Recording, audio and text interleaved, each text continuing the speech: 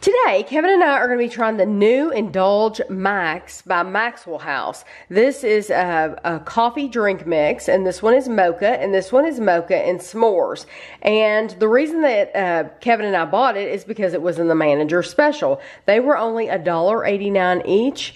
They're normally $3.87, but they are new. A lot of times at Kroger, when they have overstock, they'll put it in the manager special.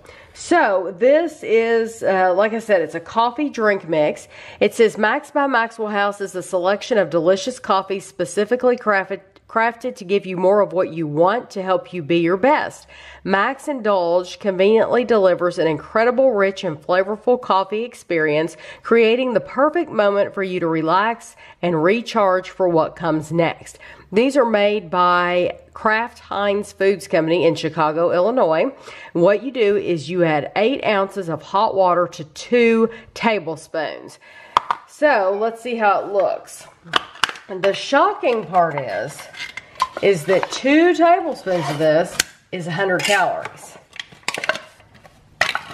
So this is going to be 100 calories for 8 ounces. So I'm going to take, it's a 2 rounded tablespoons. There's 1. There's 2. That's your 100 calories. And I didn't want to mix the flavors, so I want to use 2 different tablespoons.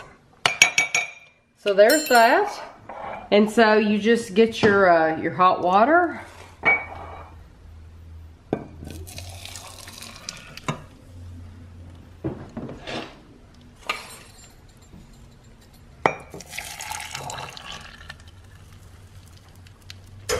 And you stir. And keep in mind that this isn't even a full cup full. It's only 8 ounces and they're 100 calories each. So now, as soon as I finish stirring the powder in really well, Kevin and I will try some for you.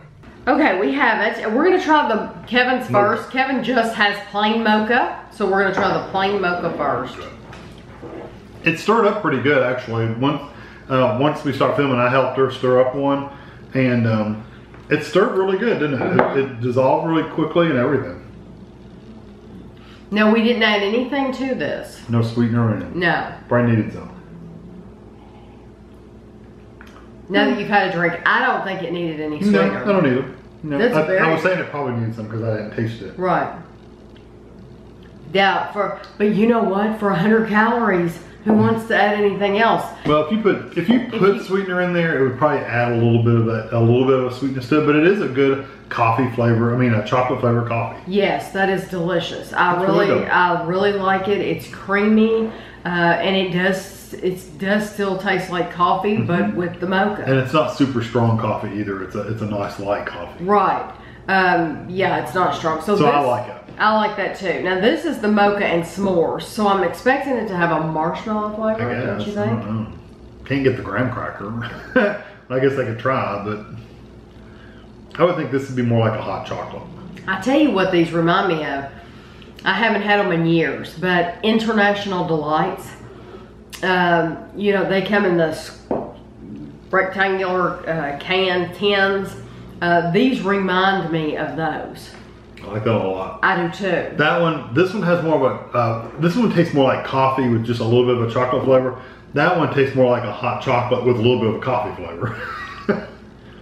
Yeah, they're both really good. They're both really good, although I would drink the s'mores one. I personally would choose the s'more one over it because I like that hot chocolatey kind of taste. It does have more of a hot chocolate flavor. Yeah, they're really good though.